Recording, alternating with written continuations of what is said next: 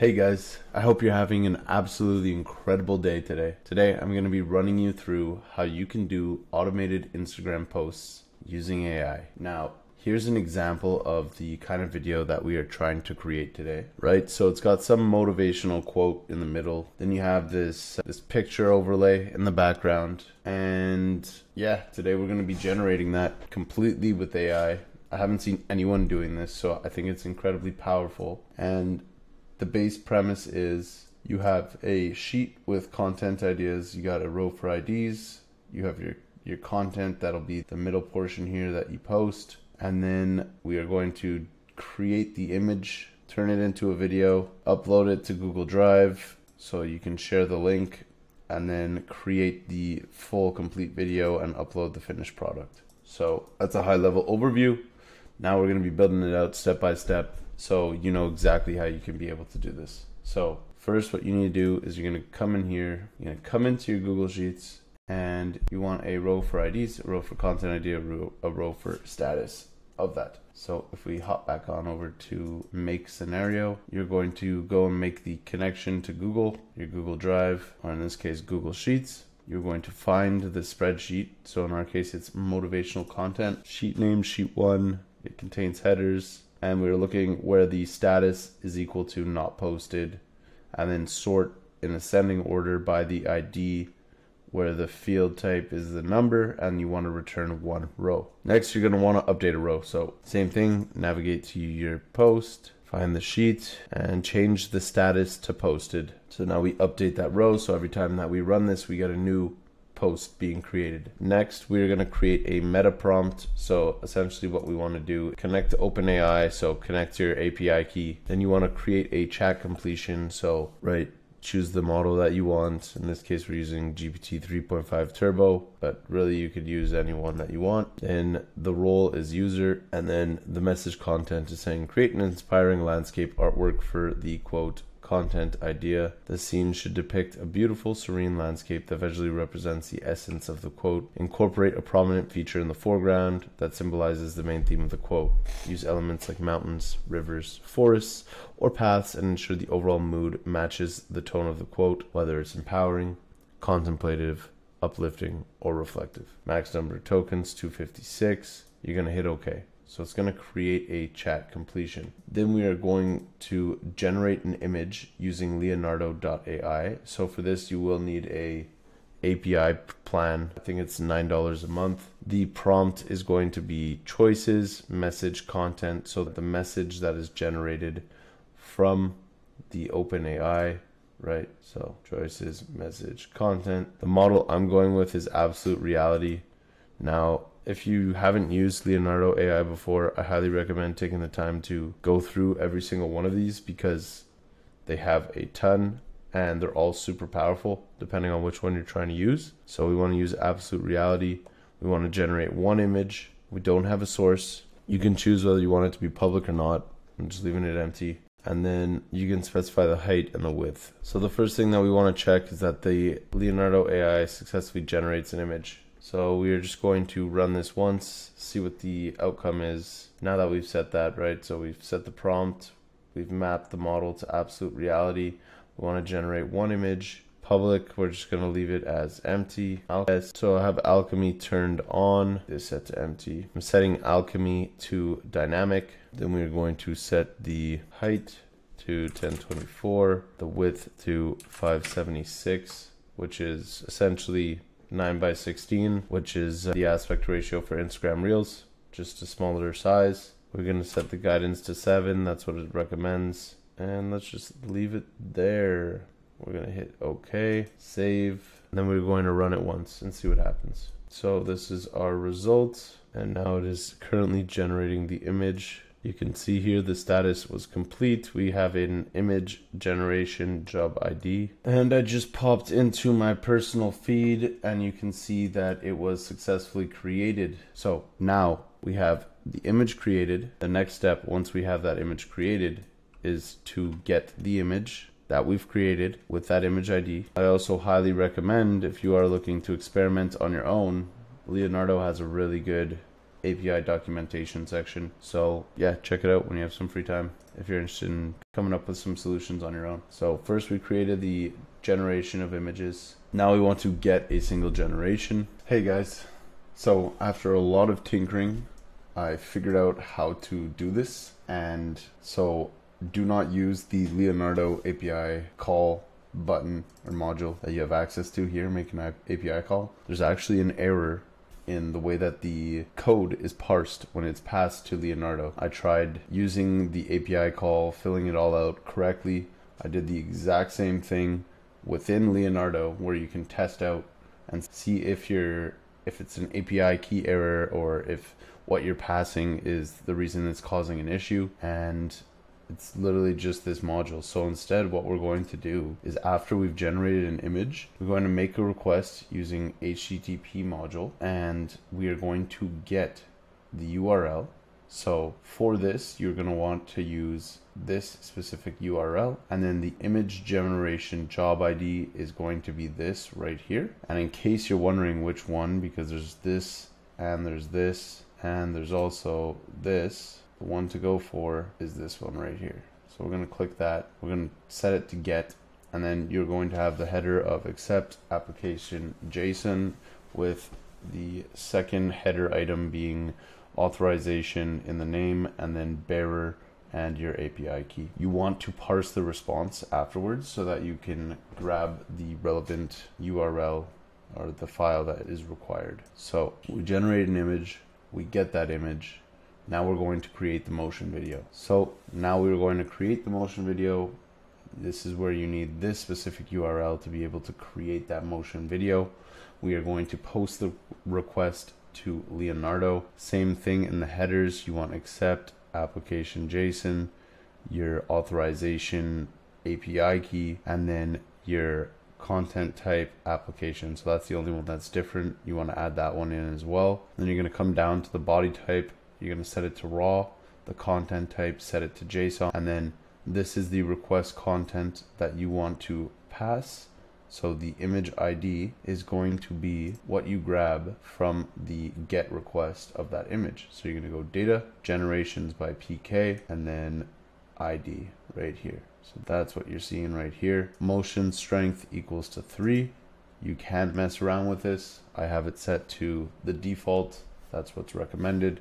And then is public, you can either set to true or false if you want to make it public or not. And then once again, super important to parse the response. So as an overview, we generate an image, we get the file URL, and then we generate a motion video. Then we are going to sleep so that it has time to create that video. Once that video is created, we're going to do another request. So now the request is, we want to get the URL of the video that we just created, so the motion video. So once again, have this URL, and then we're going to come in here under data, motion SVD generation job, and then the generation ID. So now it's going to grab that URL. We want to parse the response, because that's essentially your download link. And then we're going to do another HTTP request, which is get a file, and that file is going to be data, generations by PK, generated images, motion mp4 URL, and that is what you are going to want to grab. You're going to put that URL in here, and then boom, you have the URL to the motion video. So to show you what that motion video looks like, right, this was the original picture that we generated, and this was the video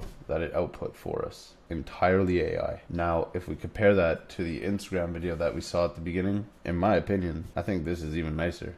Look at this, beautiful. And it's gonna change every single time based on the text prompt that you give it. So after we do that, I went ahead and created a folder. So to make your connection, go to Google Cloud Console. You're going to create a Google Drive API connection. After you create the Google Drive API connection, you are going to create your client ID and client secret.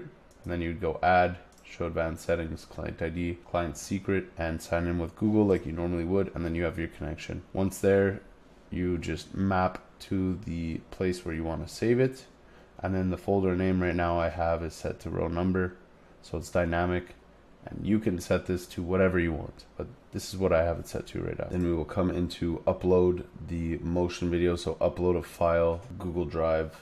Same thing, make the connection. And then the folder location is going to be the folder ID from the folder that we just created. And then we are going to map the HTTP, get a file from 38 so we have that URL. Now, instead of running every single time, what you can do is just right click, hit run this module only, and then it'll pass the required information from the previous fields if you do it one step at a time. That way you don't have to constantly keep running and using up your Leonardo API credits while you test this out and debug it. So pro tip, otherwise you can burn through a lot of your credits while you're doing this. Okay, so now that we've uploaded the file, the next thing to do is to get a share link. So this is going to be the file ID from step prior, right? 25 file ID. Select the file. Really important that you set the role to reader and the type to anyone so that this file is shareable to anyone on the internet. And now that we've done that, now it is time to set up the JSON to video request that is going to create this video for us. So we're going to head on over to JSON to video, head into the movie templates, we'll create a new template. We're going to rename it Instagram Leonardo Reels. So what are we going to need in our scene? We're going to need a video, which is what we're going to dynamically pass. We're also going to come into the movie template. We're going to set it to Instagram feed, or even come down here, set it to custom, and we can set in the width and the height. So 1080 by 1920. What else are we going to need? We're going to need a text element. You can choose the text that you want. Let's say we do reveals, letters, doesn't really matter, right? That shows you the style. So now you can see that's more or less how it's going to pop up. You can mess with your font. You can set the weight, the size, the color. You can set the position however you'd like. And then we're going to do the same thing with the video. Now the resolution on Leonardo's videos is 576 by 1024. Then we're going to set the video length. We're going to set the loop to -1, which means that it's going to loop infinite amount of times. And then the duration we are going to set to -2, and that means that the length must be the duration of the container, in this case the scene. And since we are revealing letters, and the letters are going to probably be longer than the video because the video is 3 seconds, that's why it is important to do this. So now that we have that done, we're going to back out, we're going to look, we have our JSON code right here. We're going to copy that. We're going to head back into make, and that is going to be our request content, right? So you can see it here. The only thing is we're going to have to add in this portion where it says source, and instead of it being a static asset, we are going to pass the dynamic shareable link variable. So let's paste that in. Same thing with the text is going to be equal to the content idea that we created at the beginning. And then the video, we're going to change this to source, and the video is going to be the shareable link that we created. Where were we? And that shareable link is going to be the web content link. So you can see right now we don't have the web content link because we haven't ran this once. So we're going to click here, we're going to click run this module only, the folder ID. We're going to download the output bundle. This is the folder ID right here. However, you're not sure, literally just come in here, copy that, bring in ChatGPT, paste that, and write, I need folder ID, file name, and data. Now when we run it, it should work. Now it's creating the artwork. So it was successful, right? So we successfully created the folder. We uploaded the motion video file, and we should have gotten a shareable link. There we go. That is the shareable link. So if we went here and we clicked on output bundles, you can see we got a shareable link right here that if we paste in will bring us to the URL of that video. Beautiful. Okay, now that that's done, we'll reinitiate the connection to JSON to video, come down into our scene. Now the source is going to be web content link, which is what we couldn't grab before. But boom, we got that. All of this is set up beautifully. Parse response, yes. We want to make sure that we have these two headers, so content type application JSON, and then X API key equal to your API key. We're doing a post request to this URL, which is going to generate the movie for us. Once that is underway, it is going to sleep, and then we are going to get the project name. So same thing, X API key equals to your API key. And this time we're setting it to get. Project is going to be equal to 27 data project. Right, so when we run that request, it's going to generate a video, and it is going to fall under data project. Make sure we parse the response, and we are going to get a file. So instead of an HTTP request, we're going to get that file. That file is going to be the data movie URL from get project 29, and finally we are going to upload it. So now let's run this module only. Okay, paste your content idea in here, get your web content link, gonna hit OK. So with success, there you go. Now you have your project that we need. Now the video is being created, so I'm gonna hop into our render logs. We got an error. That is probably because I passed the incorrect web content URL. Let's just run it once more. Should be the second one here. Hit OK. New folder location. Make sure that is set to the same one that we create in 24. With 24 folder ID. Save and run. Okay, so the video has finished rendering. Let's see it. Beautiful. That's it. Incredible. So the one thing I will say is this video is way too zoomed in. So what I'm going to do, just to get the proper sizing right, is head back on in here to our movie templates, hop into here, click on the video, upload a source URL. Okay, so I'm just gonna go ahead and upload that video. Right now you can see just how small it is. This is the issue I ran into last time. Hey guys, so in a previous video I had an issue and we were in the face into video where there was slight overlay on the video. So if we click on the video right now, right, you see how it's like the exact dimensions of the video, which is how it should be. But in the previous video that I had, there was like this empty gap that this container went around, and because of that I couldn't set the width and height properly. Now that that is here, I think we can just set it to 1080 by 1920. Yeah, exactly. Beautiful. It'll work. Perfect. Then I'm also going to modify the text just a little. So go in docs, tutorial, and there's a ton of really good, helpful information on how to get started with your own API. Highly recommend reading through this. And we're just going to add in a little shadow right here, right? So we're going to head back over into our request content. We are going to set the width and height to the proper height that we require for this Instagram reel. Then in settings, I'm going to copy that, paste it back, change this to shadow, and we are going to set it to 3. We're going to hit OK. We're going to save. We are going to run one more time.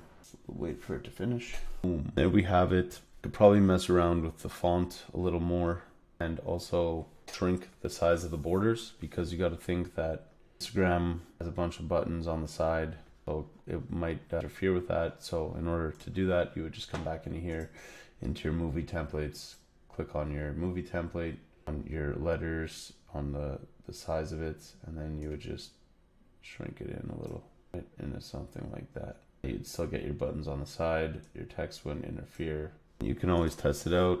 So yeah guys, just keep messing around with the settings until you find something that you work, that you want to represent your brand with. I'm just gonna leave it as is. Final step would be, you know, to set either a direct upload to Instagram. You could post to Instagram, create a connection, your client ID, your client secret, so that you'd have to go to Facebook for developers and you would just create an app and plug those two in there.